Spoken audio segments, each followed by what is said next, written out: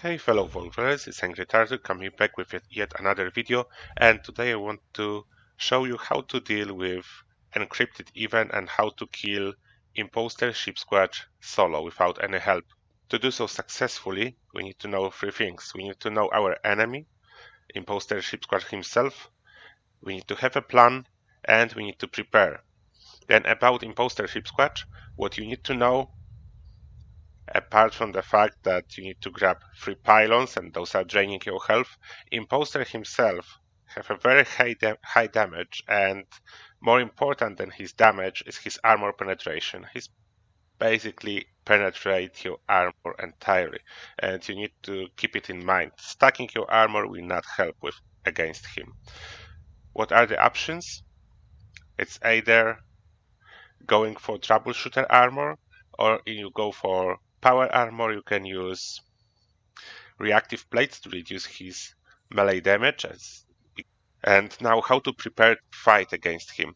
We need to hunt and kill a lot of Scorch Beast and take all the meat from them. To do that, you will need Butcher's Bounty. In Perception, you need at least 3 Perception to equip this perk. It will greatly increase the speed you will obtaining Scorch Beast meat. Now let's hunt some of those Scorch Beasts. It doesn't really matter what kind of build you are using, if you are a stealth commando or melee on power armor heavy gunner. After killing some of those gun zombies, Scorch Beast is supposed to land. If for some reason Scorch Beast will not land for a long period of time, you just carry on, go to another fissure. With Fireproof equipped, her Sonic Scream is totally harmless. You don't need to be worried about that.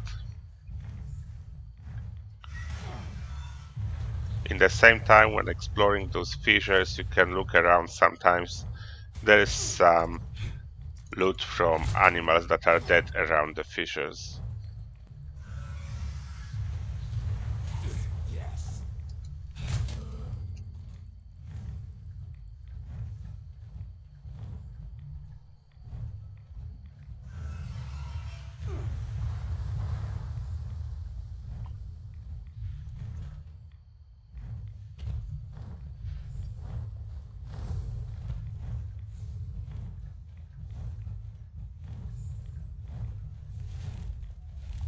And she's landing, just like that.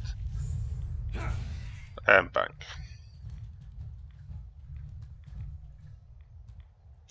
Press spacebar to use your perk and find some extra Scorch Beast meat. Don't forget to use spacebar on the corpse. Now, like in here, we have 2 dead Yaogwai.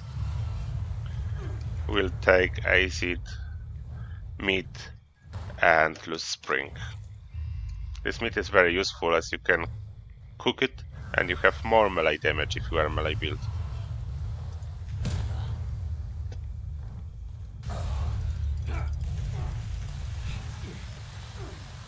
Oh, by the way guys, when I was farming Scorch Beast, look what a friendly super mutant 3-star dropped for me.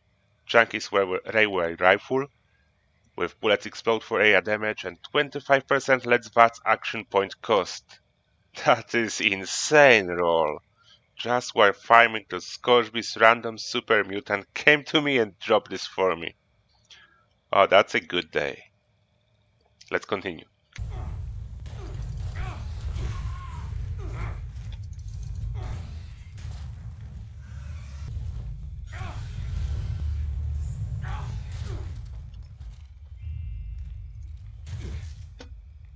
After you finish farming, remember to swap your perk for Super Duper and cook all this meat, as it's very important. Super Duper can give you some extra healing meat. Let's just cook it. All the meat. Or the brains. Or the livers. Deathglow steaks that we wrap around the fissures. Glowing meat steaks. Scorch Beast heart. And all the steaks from Scorch Beast meat, Scorch Beast lung, and Yaogwai ribs for more damage. Now let's take a look how much I have farmed. 14 steaks, 1 heart, 7 lungs, 3 livers, 6 brains. Whatever I have in the highest quantity, I will set up as my healing items on my quick slots 1 and 2. Scorby steaks and 2. I have a lot of brains, if I'm not mistaken. Brains, maybe lungs as well, just in case if this will not be enough, but I hope it will be enough. Okay, then whiskey for some extra damage, and we need psychotats, as psychotats are reducing damage that we are receiving, what's very important. Now what you need to keep in mind, it is very good if you have carnivore mutation, because this mutation will double the healing from meat, and with this mutation all Scorched Beast meat heal by 400 HP. And why we are using Scorched Beast food instead of stim packs, there is one very important reason. You can easily stack it, take multiple Scorched Beast food at once. Like if I will eat 5 broiled Scorched Beast brains, this healing will be 2000. Then I will have 2000 heal, and one other very important thing, it's released over a longer period of time than a stim pack. Scorched Beast steak, brain, liver, everything works over 25 seconds, what will allow me to fight the imposter much longer without taking care of eating more food or taking more stims. And that is very important to allow you to fight much more easily. Next, I want to make this guide as accessible as possible, and because of that I'm using power armor. Full set of troubleshooter is much better option, but I will be using power armor and melee weapon because it's the most accessible, and I intentionally want to use war drum because it's not the best weapon in the game damage wise, and therefore you will see that you don't need the best weapon in the game like a god roll in order to do it. Power armor itself, one very important mod, it's reactive plates to deal with melee attacks of Imposter Sheepsquatch.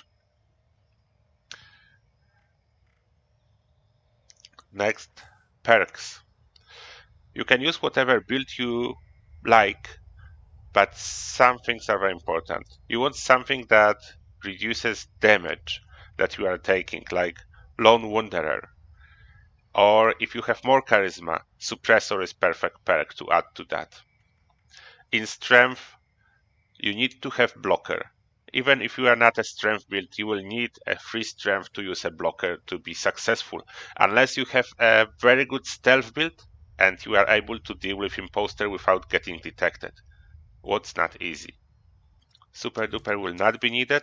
We'll obviously use Bloody Mess. Now, it's not recommended to go like that. Full-blooded build will not work. It's too easy to die. And I will just use some right away.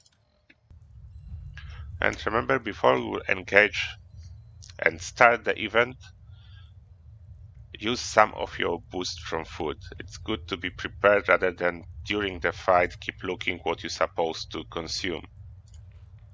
After that, just go and activate the event.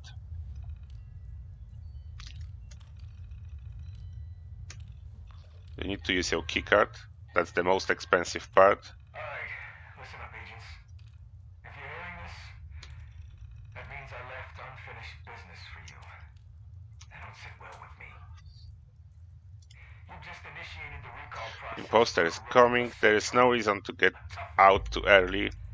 And one more thing I want to do is additional safety measure, choke in board survival. If my health will drop too much, I have it as a backup. But normally I will be using all those Scorched Beast food that I collected. It's important to have it on hot buttons This way you do not waste time looking for it. Better than I did. Same with whiskey and psychotats.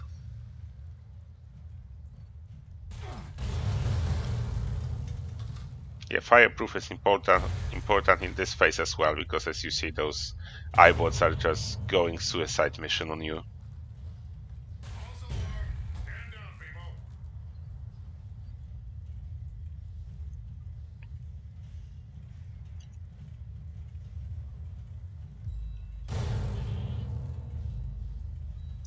Okay, now it's time. It's good to kill some robots from time to time to get adrenaline running. And then you go pylon after pylon, all three must be active.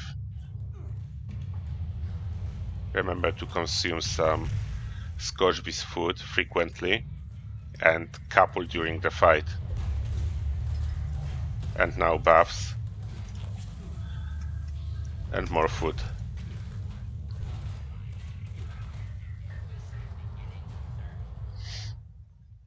Yeah, it's possible to die. I should probably eat more.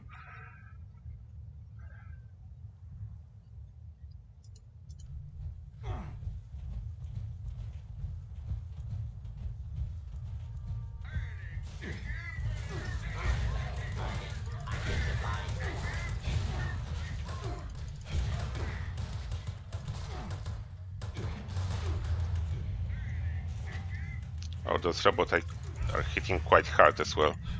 Will be better to kill some of them.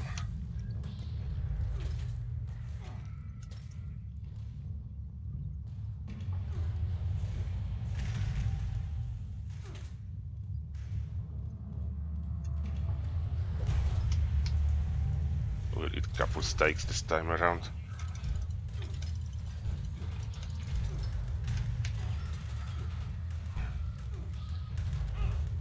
Better to eat more than not enough to keep the healing going. The important part is just keep eating. This way you have this constant heal. I don't know how much I ate of those Scorpius steaks, just pressing it from time to time, couple times. And then have my AP. Where is?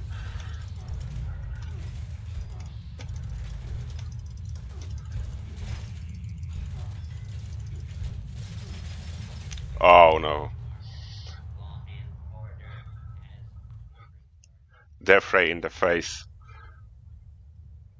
But he's almost dead. Then I think I'm doing quite well as for power armor build. Do I still have food? Yeah, I still have couple. That's fine. Oh no. Don't get me stuck.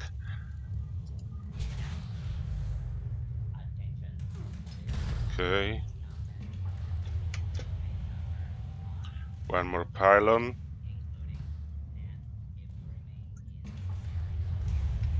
Some food. And Imposter is dead.